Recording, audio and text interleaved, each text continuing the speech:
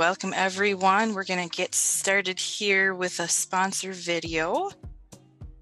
Effectively managing nutrients from animal manure serves the environment well and provides economic opportunities for producers. The Trident system is based on a modular design and is fully scalable, offering a nutrient recovery solution for your dairy. The system can be designed to work with digested or raw manure on flush and scraped dairies with sand or fiber-bedded barns. Trident is your trusted partner for sustainability and operational performance. Let's look at the process. Whether or not an anaerobic digester is in place, the first step in the process is conditioning the manure. The material is fed to the Trident rotary screen conditioner.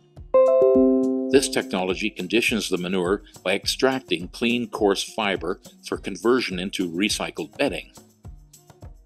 The Trident screw press dewaters the coarse fiber to a targeted 30 to 40% dry matter. This material is ready for reuse in the barn as dry bedding material. The fine solids in the remaining effluent are sent to the Trident DAF tank. Before entering the DAF, the polymer hydration unit readies the polymer for use in the tank. The polymerized effluent is processed in the DAF tank, creating a nutrient-rich sludge containing the valuable N, P, and K. The Trident MD press processes the DAF sludge into a dewatered nutrient cake. The volume of this material is now reduced by 80%. That makes it much easier to land apply, transport, and store. Or it could be further processed by granulization. The Trident technology is fully scalable. A system can be designed and built to handle a dairy operation with as few as 250 cows, and we have successfully implemented equipment on operations with in excess of 15,000 cows. So, what is the result? Well, it's not manure anymore. Once the manure has been treated with the Trident nutrient recovery system, it is processed into 3 valuable co-products. The recovered coarse fibers are excellent bedding material. The fiber production covers 100% of the farm's bedding requirements. The nutrient-depleted liquid, the tea water, has less than 1.5% solids content. This is ideal for pivot irrigation or operational flush water. The Trident nutrient recovery system captures a high percentage of the feedstock's nutrients. The nutrient cake is ideal for land application or further granulization. These 3 valuable components have become an asset that has changed the way you can do business. If you'd like to know more about how the numbers crunch out on your farm, please call us. We have an excellent ROI calculator that will give you a clear picture of how a Trident nutrient recovery system will make sense in your operation. Welcome back to track 2 of the 2021 Midwest Manure Summit. My name is Lissa Seefeld. I'm the agriculture educator with Extension in Eau Claire County, and I'll be your host for this track. We'd like to again thank our sponsor for this session, Trident. I would like to introduce our last speaker for track 2, Dr. Erin Cortus. Erin joined the Department of Bioproducts and Biosystem Engineering at the University of Minnesota in August of 2017. Her position as assistant professor and extension engineer is to provide engineering expertise in the area of sustainable animal agriculture systems. Erin was born and raised in Saskatchewan, Canada, and she earned her Bachelor of Agricultural and Bioresource Engineering degree and PhD at the University of Saskatchewan. Dr. Cortus also has 8 years of experience in a similar research and extension role at South Dakota State University. Her past and ongoing projects include measuring air quality impacts of different manure management practices in swine, poultry, dairy, and beef cattle barns, and the impacts of providing additional microenvironment control for grow-finished pigs and cattle. The broad mission of Dr. Cortus's program is to work with producers and communities to understand and continually improve the quality and productivity of livestock environments. Dr. Cortus will be presenting on addressing manure odors at the source. And once again, we'd like to thank our sponsor, Trident. With that, Dr. Cortus. Well, thank you very much, Lissa. I appreciate the introduction. and I appreciate everybody being here this afternoon to learn and discuss more about manure odors. It's not always the funnest topic to cover and to discuss, but it's an important one nonetheless. Ag air quality is a big concern on many levels and for many reasons. This integrated web of potential impacts and solutions encompasses workers, animals, environment, and surrounding communities. And really, it's this integrated web that drew me into this field way back as an undergrad engineering student. Since that time, which has been a while now, time has passed, rules have ebbed and flowed at times, new technologies have been developed, but ag air quality remains a big concern. What I wanted to do today is provide a brief high-level view of how ag air quality can be both evaluated and mitigated, and then go through some more techniques as far as addressing manure at the source. So gases, particulate matter, and odor are three different ways, three different components we can evaluate in the air. The topic of the presentation today is addressing manure odors at the source, but I think we need to take gases and particulate matter in tandem with odor. Gases have a distinct chemical makeup. We can detect a mass or a volume of a specific gas in the air as a concentration. Particulate matter includes various types of airborne particles, which we normally classify by size or typically classify by size. Larger particulate matter can affect visibility and aesthetics, but it's really the smaller particles that aren't visible to the human eye that are really worrying from a health perspective. We have instruments to measure particulate matter or the mass of particles in the air. We also need to recognize that particulate matter can be a carrier for gases or odors or other pathogens for that matter. Odor is a sensation. Odor is a reaction to a combination of odorants in the air. Every human has a different reaction to the same odor, making odor a very challenging measurement. And so while the focus today is on manure odors, if we look at both gases and particulate matter at the same time, I think we get a little bit more holistic picture of what is happening and what we're doing to try to improve air quality. I want to give us a common starting point for the conversation today. Some of this is based on my assumptions of my audience here today, but also because we want to have a common starting point. First of all, I think we want to recognize that odor is sensed, right? We can measure gases and particulate matter, but odor is sensed. In very general terms, I think if we're trying to improve air quality, we're generally trying to make an improvement across all three: odors, gases, and particulate matter, but the impacts on those three things might be slightly different. Manure is the source of most, but not all, odor associated with livestock production. So we are going to really focus on the manure today, recognizing it's important, but not the end-all be-all source of odor. The third common starting point for the conversation today is that how much is too much is a very tricky question when it comes to air quality. We do have some rules in some cases, some regulations for some specific gases, and in some cases, some odor impact setbacks in some areas of the country. But really, how much is too much is, I feel, a local decision. And so we're going to talk about it from a mitigation standpoint, but we're not necessarily looking at which technique or which approach is most appropriate in every situation. So today what we're going to do is understand the steps to air emission management and then understand considerations for different emission control approaches. I'm going to provide some resources for a deeper dive into options if you so choose to look into those. Air emissions management can be forced or voluntary. When it comes to air emissions management, we, as mentioned, have gases, we have particulate matter, and some of these, or combinations thereof, may be odorous. Really, common sense and careful siting before an operation is even constructed is key, but we're often left with trying to manage it after an operation is up and operating. So we want to consider a systems approach when it comes to air emissions management, where we have manure, but we might have manure at several places. We might have an operation that is spread over a wide area and encompasses more than just manure.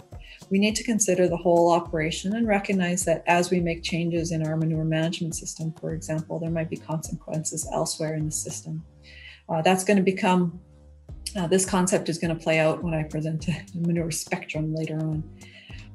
This systems approach and just this stand back approach and looking at the whole system can help us prioritize sources to mitigate. The first step in air emissions management is to identify air emission sources. The three typical sources are the housing, the storage, and the land application. Each source has some different potential pollutants, but they also all encompass manure and manure management. A large proportion of complaints, at least historically, have been documented from the land application side of things, but we're going to try and look at it from a manure perspective. There are many, many different potential sources of emissions, not just for odors, but for PM and gases as well. But manure is the primary contributor to a lot of these. We need to recognize that when we talk about manure as a primary emission source, it also encompasses some of the different practices that we need to do on a farm to manage that manure. And it might not just be solely the urine and the feces that are within that manure. It can also include some wash water, for example. For airborne emission management, step 2 is identifying receptors and assessing location. So identifying the potential receptors, including where manure is applied.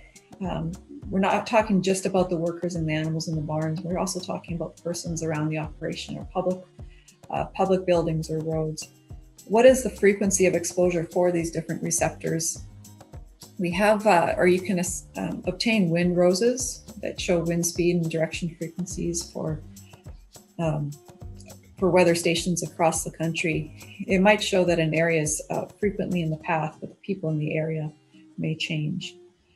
When we talk about odor, when we talk about air quality, we also need to keep in mind that some people smell with their eyes, and that sight lines are very important when it comes to air quality management. Even though we're not actually sensing, we're not seeing necessarily air quality with our eyes, our vision and perceptions of manure management do play into our into air quality and air quality mitigation. A question I'm often asked is, what are the health impacts of air quality in animal feeding operations? There's two systematic reviews that I've frequently gone back to, and they go back and try to update these semi-regularly. I feel that this systematic review pulls a lot of different research projects together and provides provides a summary of what those health impacts are from animal feeding operations. And we are talking about the communities around operations. And as you can see, based on the results, they are primarily air quality based, or the results and the impacts are primarily related to air quality or perceived air quality. There are various physiological and psychological symptoms reported in the various studies, but through this systematic study, what they've found, what the authors have found in the systematic study is that there's a weak and inconsistent association between self-reported disease and people with allergies or familial history of allergies. But there's no consistent dose-response relationship between clinical health outcomes, and proximity to livestock operations. There is a result there related specifically to goat production, but I'm not sure it has a lot of bearing on the conversation today. So with airborne emission management, once we've identified the sources and the potential receptors, it's about then assessing what those emissions are, trying to put some more quantification to what it is that is coming from our farm and what it is that is potentially affecting these downstream receptors. It's important to use all our senses And we have various tools at our disposal. We do have measurement devices, particularly with your nearby land grant institution or extension specialist. They might have some personal monitors. They might have some other tools or lab sampling techniques available. But there's other ways that we can look at assessing airborne emissions. We do need to keep in mind, whatever it is we're doing, whether it's with measurements or with assessment tools, that airborne emissions are dynamic and they're affected by management decisions, climate, as well as building changes over time. One emission management tool that is at our disposal is the National Air Quality Site Assessment Tool, and this is something that's been adopted by the NRCS. It is a qualitative assessment, but does give us site-specific analysis and considers multiple pollutants at the same time.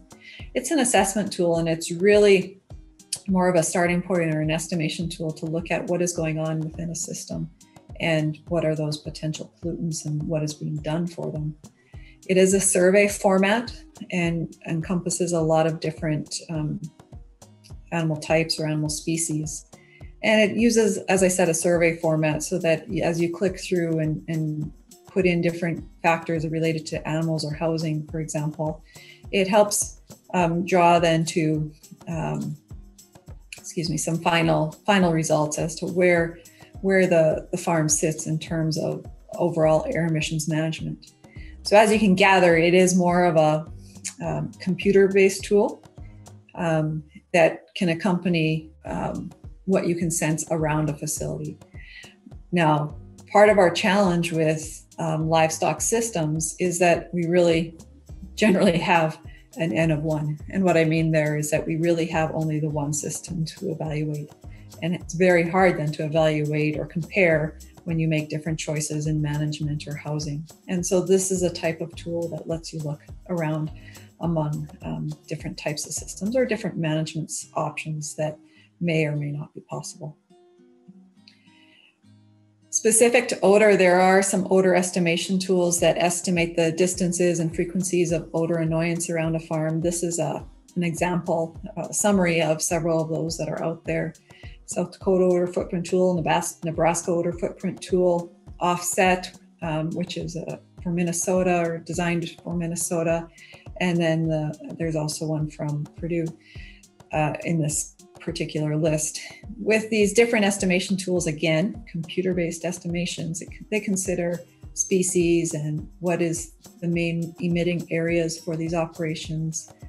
And then with some historical odor emission rates, it estimates the dispersion and then the impact of those odors downwind. Generally, the output from these tools are odor annoyance-free frequency distances or separation distances for particular levels of odor annoyance.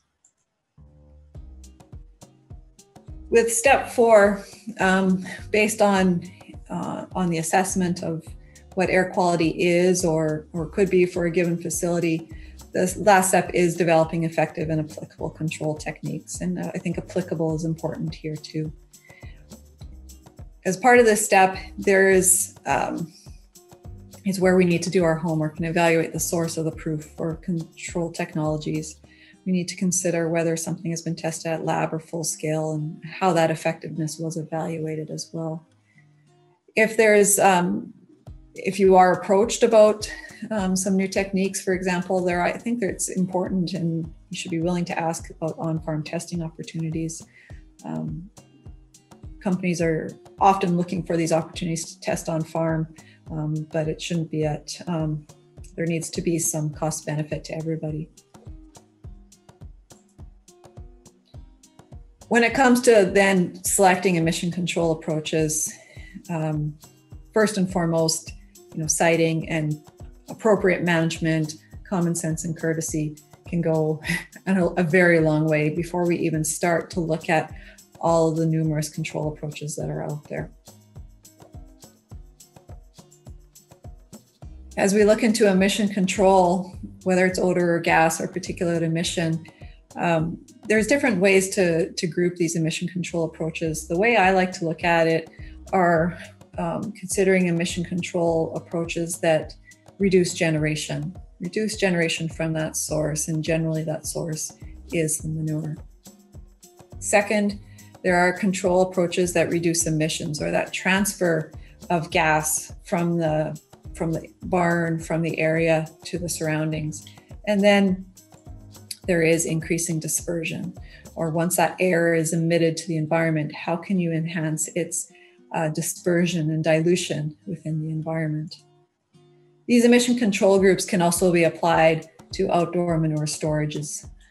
Similarly, we want to look at reducing generation, focusing on the source concentration or the manure source in general. We can then look at reducing emissions and the transfer of gases from that manure into the air, and then increasing dispersion. Really, what we're going to focus on in this presentation today is reducing generation and, to a certain extent, reducing emissions right at that source of manure in the barn or outside of the barn. I do also want to mention that there's another great resource available that provides snapshots of all of the management practices I'm going to touch on today, plus more. Again, it is a qualitative assessment, but it also considers the relative effectiveness of these different air management practices for ammonia, hydrogen sulfide, odor, and other gases. I think it's also important that it does a qualitative assessment of relative cost as well. And it has it broken down, these techniques broken down between manure storage and handling, animal housing, manure storage and handling, and land application. For today, though, the way that we're going to move into some more air emission control approaches and some of the options available is I'm going to present them on what I'm calling the manure spectrum.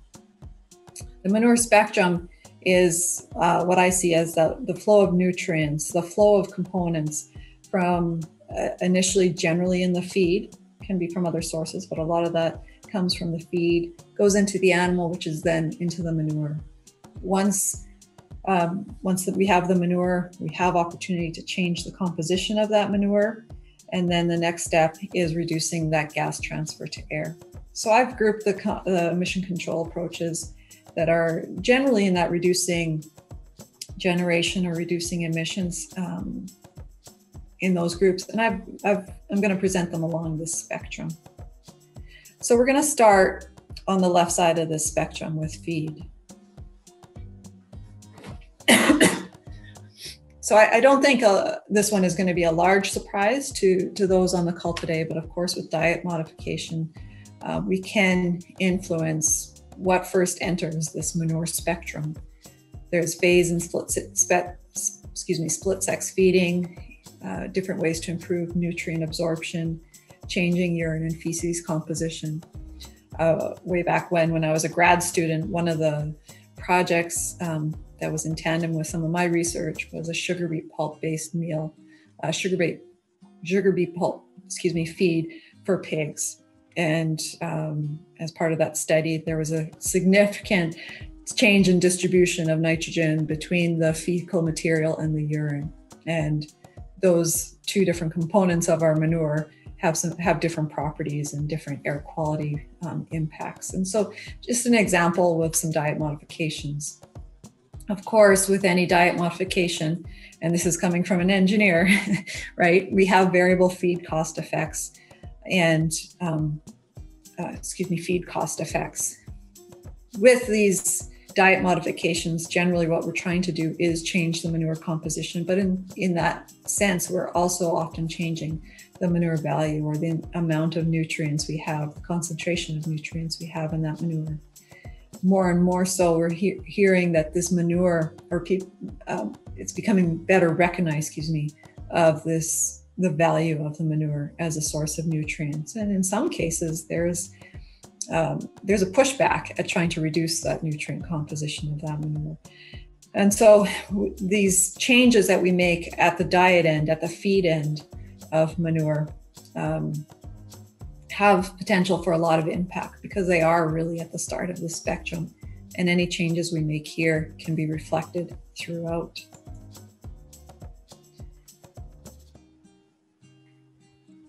Once we have the manure, we can also then look at options to change the composition of that manure.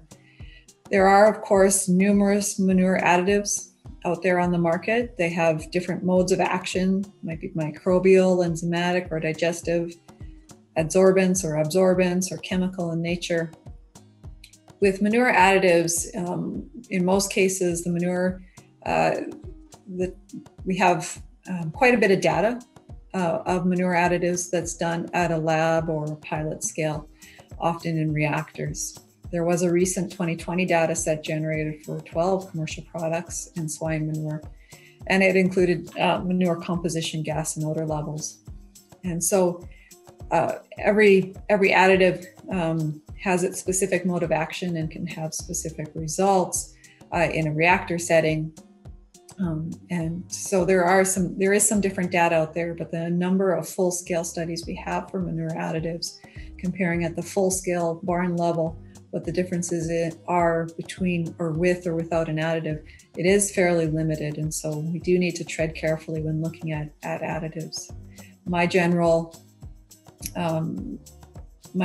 recommendation is that if you find an additive that works with your manure, that seems to work with the biology of the manure, that's great. It works for you.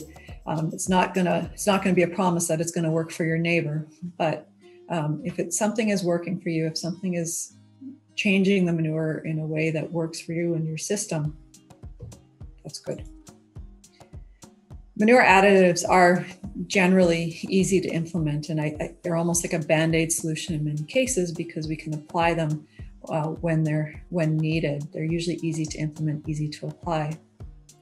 That being said, they might need repeated applications to keep their effectiveness, and that effectiveness is highly variable because of that variable nature of our manure to begin with. Other ways that we can change the composition of our manure, get more at the heart of that organic content of the manure. Anaerobic digestion, I don't think is a new concept to anybody on the call here today, but sometimes taking a step back, recognizing what that digestion process is or why it can or cannot, why it can promote odor or help reduce odor is important to recognize. Anaerobic digestion is the breakdown of our organic matter, our carbons in the manure. So it's taking those volatile solids and through a two-step process, converting them ideally to methane, carbon dioxide, water, and other trace gases. This is the concept of anaerobic digesters, but it's also the concept that happens in just simply stored liquid manure or anywhere where we have anaerobic digestion. Digesters can help control this process so that we can keep the acid-forming bacteria in sync with the methane-forming bacteria. If we're not trying to manage those two bacteria together, we can get an overabundance of volatile organic acids, and that is really what contributes to the odor when we have the breakdown of manure. So again, anaerobic digestion is a conversion of manure. It's taking manure and converting the organic portion of it. It's a treatment process and has potential to produce odor, but has also potential to reduce odor if we can manage it properly. I'm not going to go into all the different formats of anaerobic digesters that are available. I wanted to focus more on the concept of how this odor or how odor relates to anaerobic digestion. Because anaerobic digestion has a lot of other considerations to take into account. There's opportunity to reduce greenhouse gas emissions through digestion or through that digestion process. Digestion does not typically result in a change in the amount or the volume of manure nutrients, but it is a change in the form of those manure nutrients. The process is very sensitive, as I outlined in the previous graph. It's really a balancing act, a microbial balancing act. And when we go into managed digestion, the installation and operation costs can be high. There are programs to offset these costs for anaerobic digestion, and this is one example of a set of programs that tends to ebb and flow, or has been ebbing and flowing at least over my career. Where anaerobic digestion was the conversion of that manure organic material into other products in the absence of oxygen, composting is similarly a conversion of the organic material in manure to other products with the presence of oxygen. So with composting, we have some raw product, which may include it does include carbon and nitrogen and minerals and a lot of water as part of that manure. Even if it's a solid, it's still a lot of water. And then there can be, of course, microbes and pathogens in that manure. With composting or active composting, in the right conditions and with oxygen, the process results in a loss of water, a loss of heat, and a loss of carbon dioxide. And that loss of water, heat, and carbon dioxide represents that conversion of organic matter into the end product of organic matter, some organic matter, but also minerals and water and microorganisms. There are different stages to composting, and it requires also a careful balancing act. Composting is a managed process. Composting isn't just simply stockpiling manure, but composting is creating the right recipe of nitrogen and carbon materials. Manure being a heavy form of the nitrogen and usually some other bedding or other carbon-rich materials being the mixing or the other substrate for composting. And then making sure that there is appropriate porosity and moisture to keep this process going.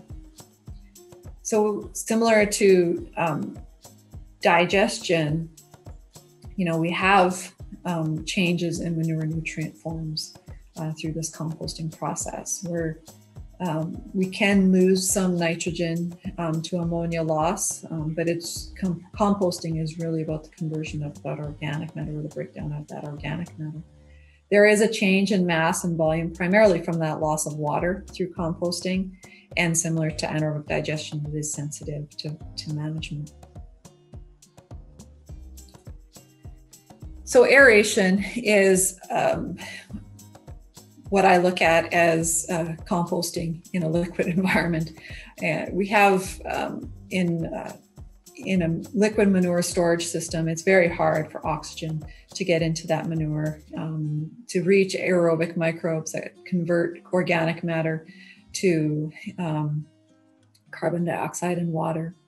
If that organic matter does not have, or if there's not sufficient oxygen present, it's really the anaerobic microbes that are going to take over within that liquid manure and produce odorous compounds.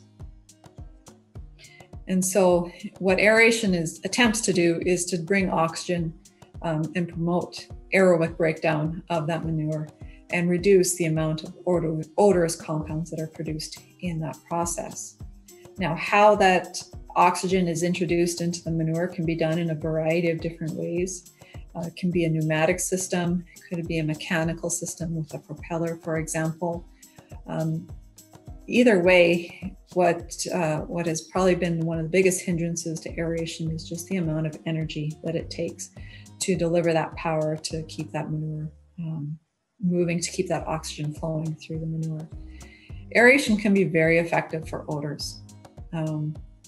But because of that energy intensity and also that our change in seasons and our winter conditions that can affect the operation, it's been challenging to see aeration systems work very over multiple years. They do have a lot of short-term benefits, and I think our biggest challenge is making sure or getting to a system that will last many years in a challenging environment that is our manure storages. This is also one of those systems that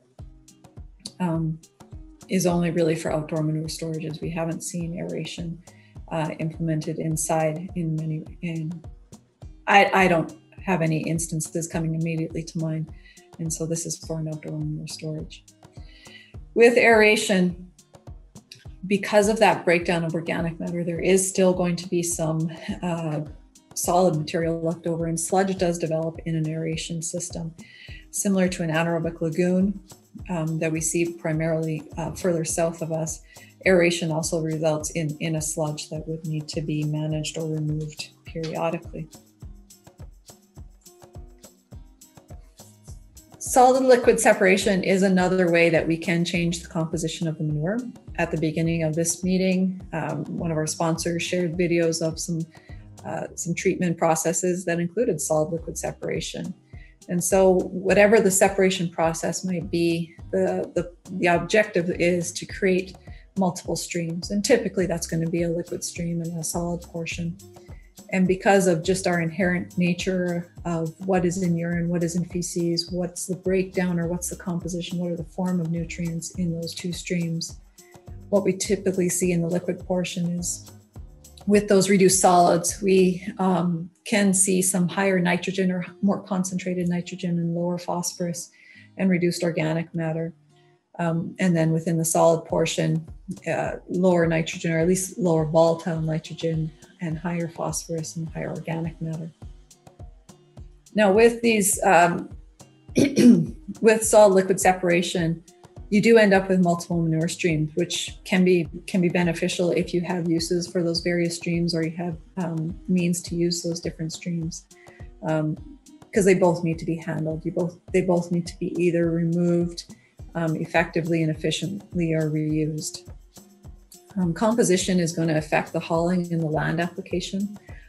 If it's liquid enough or low enough solids, there are irrigation options with a liquid stream that has more and more solids removed.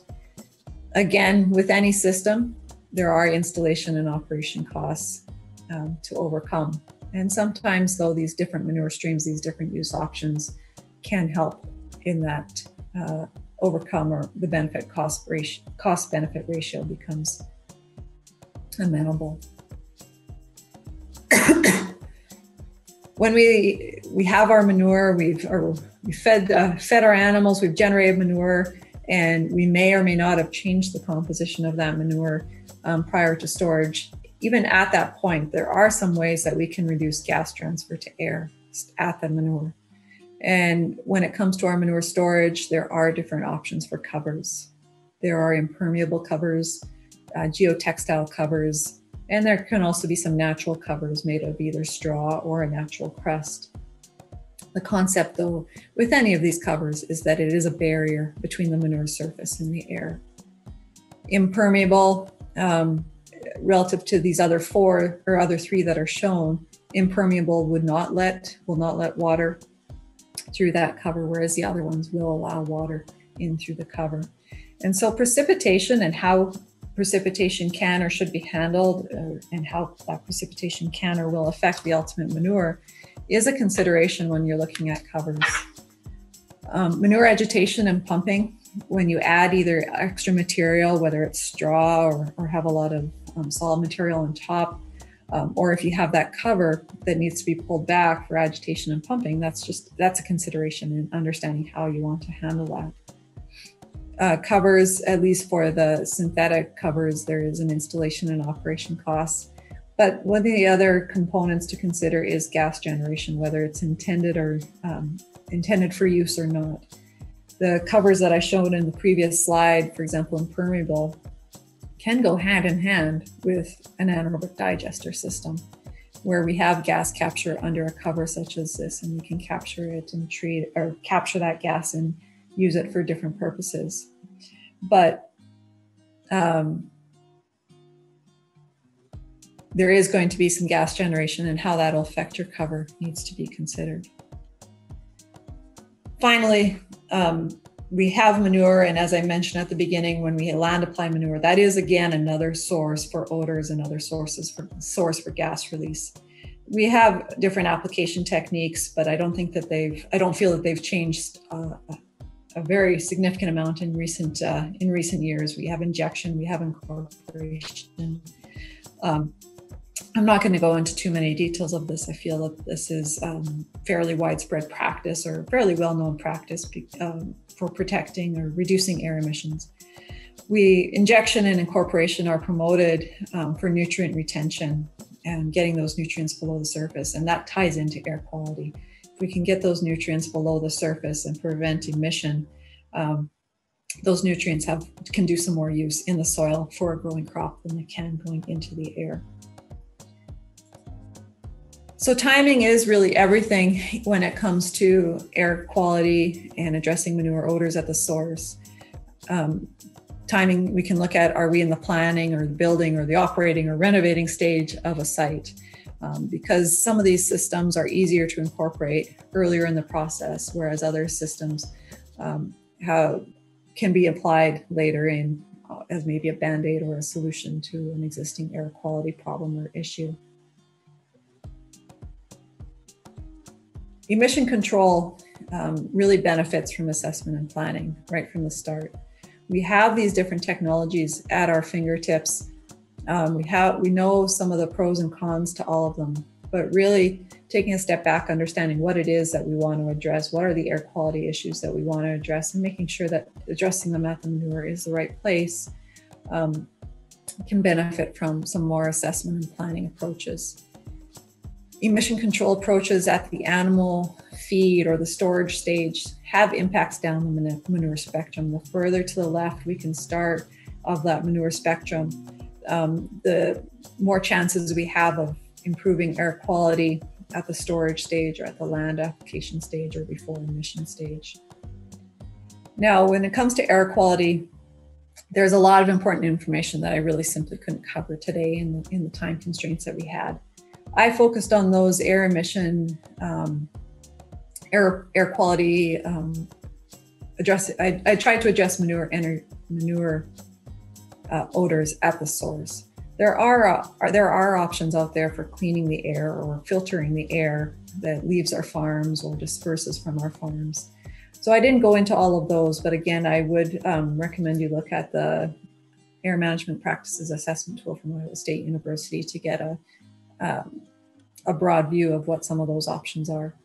I also did not go into manure gas safety today, particularly manure hydrogen sulfide or methane associated with manure storage.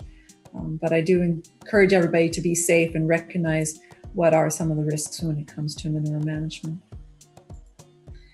I do have a series of resources as part of my slide set.